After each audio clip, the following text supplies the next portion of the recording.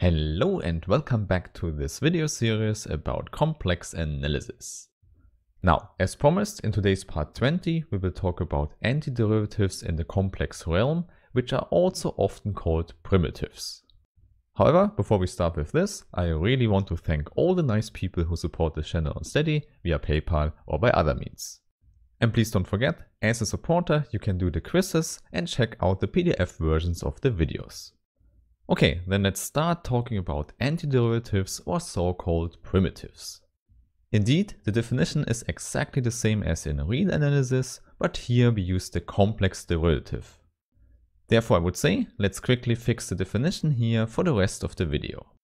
So as usual, we take an open set U in the complex plane and a function f defined on U.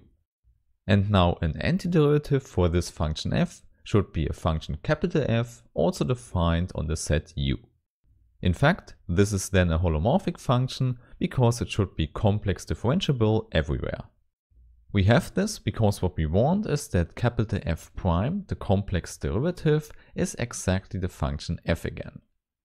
And then in this case we call capital F a primitive or an antiderivative of f. Now again, the important thing I really want to emphasize here is that we are talking about complex derivatives. And we already know these are much more restrictive than the derivatives in real analysis. Still, also here we get the important fact that antiderivatives can be used to calculate integrals. So I would say this is something we should immediately put into a fact you can remember. So as before, we start with the same assumptions. So we have a function f, and now we assume that this function f has an antiderivative capital F. Of course, it's not hard to see if we have one antiderivative, we have infinitely many. This is simply because constants will vanish after differentiation. However, for our fact here, you can just fix any antiderivative capital F. And then it helps us calculating the complex contour integral of f. Here please recall, for the definition of this complex integral, we need a parameterized curve gamma with range in U. And then you know the result of this integral is just a complex number. However, now the claim here is this complex number can be calculated with the antiderivative. For this, maybe let's quickly visualize the curve gamma in the complex plane. There we can say we have a starting point gamma of A and an endpoint gamma of B. Of course, the curve could do a lot of things in between, but it starts at one point and it ends at one point, that's for sure.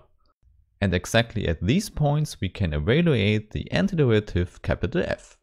And now it turns out that the difference between both points is exactly the contour integral. In other words, here you see, if we have an antiderivative, the way between both points does not matter for the integral. So it just matters where we start and where we reach the endpoint. Of course, this is a very strong result and you should remember it. However, indeed, this outcome here is not so surprising as we will see in the proof now. Essentially, it already follows from what we have learned in real analysis. Okay, so for the first step here in the proof, let's recall the definition of the complex contour integral. There we know it's simply given by a complex integral on a real interval. This means it's simply a complex linear combination of two ordinary Riemann integrals in R. And this implies that we can use everything we have learned in real analysis about Riemann integrals. And of course, the important fact we want to use here is the fundamental theorem of calculus. Because this one connects integrals with antiderivatives. However, before we apply this, first as a side note I can ask you what is the derivative of the antiderivative f in composition with gamma. I write d dt for our derivative because then we can use our parameter t. Now when you see this, then you should know, of course it's a composition, so we can use the chain rule. And of course this even holds for complex derivatives. More precisely, it means we have capital F prime of gamma of t times the inner derivative gamma prime of t. So not hard to see, this is the result when we apply the chain rule. However, now you should see, this is exactly what we have here in the integral, because capital F prime is exactly our lowercase f. Hence, what we can do is to rewrite the integral here with the derivative d dt. And exactly at this point, now we can use the fundamental theorem of calculus. And of course, this works without any problems, because we could split this integral into a real and into an imaginary part. And then we can apply this theorem to the ordinary real Riemann integrals. And then, of course, afterwards, we put both results together again. Hence, what we get is that we have this function here evaluated at the upper limit b minus the lower limit a. And then, when we put both numbers in, we get exactly what we have stated above. Therefore, now the proof of this important statement is finished. And maybe you immediately see an important implication of this fact here. And as usual, in mathematics, we call something like this a corollary. So as before, we assume that we have a function f with an antiderivative. Moreover, now we also assume that the curve gamma in the integral is a closed one. So there, you already know from the last video that the notation we use for the integral is a circle at the integral sign. Now, please recall, closed for a curve means that the endpoint is the same as the starting point. In other words, here in the difference, both parts represent the same number. Therefore, in this case, the result of the integral has to be 0. So you see, this is also an important fact you should remember. A closed integral gives you 0 if we have an antiderivative on this domain. Okay, then I would say, let's look at some examples now. So let's start with one where we have an antiderivative. So the domain U should be given as the complex plane without the origin.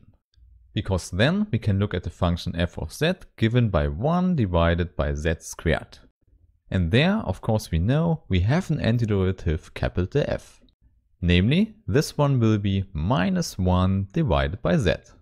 Because the complex derivative of this one is exactly 1 over z squared. And now we can conclude with the corollary above that the complex integral is always 0 when the curve gamma is closed. For example, this fact also holds when we go around the origin.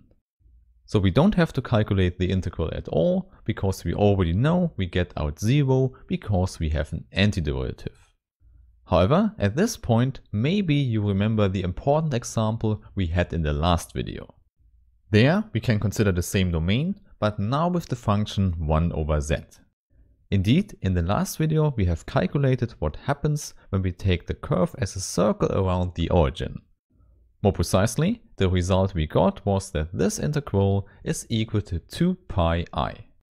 And one possibility to get this curve here was to choose gamma defined on the interval 0 to 2 pi and set to e to the power it. Okay, but now the important thing to note is that this 2 pi I is not 0. Hence, this allows us to use a contraposition and to conclude that this function here, 1 over z, does not have an antiderivative on this domain. So you see, this function here acts completely different than the similar looking function 1 over z squared. However, at this point you can ask the question, is the logarithm we have defined not an antiderivative of 1 over z? And indeed, it seems a little bit strange, but the answer for the question is yes, the logarithm is an antiderivative of the function 1 over z. But the crucial detail here is that the domain has to be smaller. So maybe you remember from part 13 that we have defined the set d minus pi. This set was given as the whole complex plane without one slit. Namely, the whole real negative axis, including 0, was excluded. In fact, for this domain, we have defined the principal value of the logarithm function. Now, moreover, in the same way as we have done it in real analysis, we can show that the derivative of the logarithm function is 1 over z. So this is not hard to show, and indeed it shows us that the logarithm is an antiderivative of 1 over z. However, please note, now the domain is smaller than the one before. In particular, such a curve as this one is not possible anymore. In other words, we cannot enclose 0 with the curve. Still, for all closed curves like this one, we get the same result as before, namely that the contour integral is equal to 0. In summary, we can say, for isolated singularities, like 0 in this case, it can make a difference if we enclose this singularity with the curve. Indeed, for 1 over z, it makes a difference of 2 pi I. However, for 1 over z squared as before, it does not make any difference. Therefore, you can immediately remember 1 over z plays a special role in calculating integrals. And I would say, let's fill in the details with the next video. Therefore, I would say, let's meet there and have a nice day. Bye.